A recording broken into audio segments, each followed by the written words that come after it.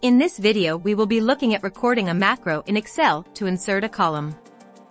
Recording a macro for inserting columns in Excel streamlines data restructuring, providing a quick and standardized method for expanding and organizing datasets. Let's focus on this worksheet with a table as an example.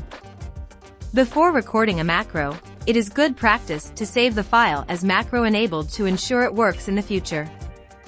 To do so, select Save As and find the macro-enabled option from the drop-down.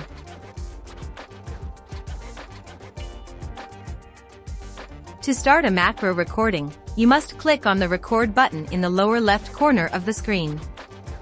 After the Record macro window opens, give it a name and select OK. Note that you can create a shortcut key to run this macro as well as create a description of what the macro does. Next, I insert a column into the worksheet.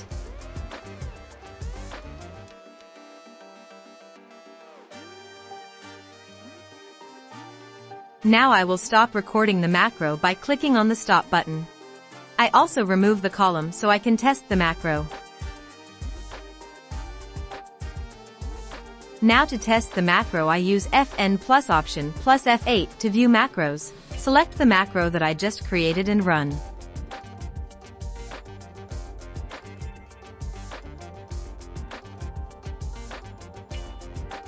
You can run the macro from a button.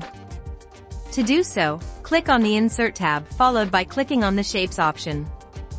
Insert a shape into the worksheet.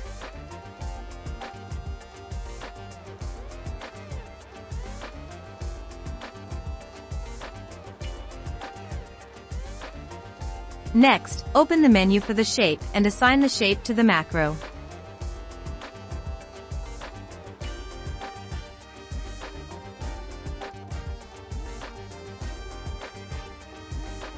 Thanks for watching this video.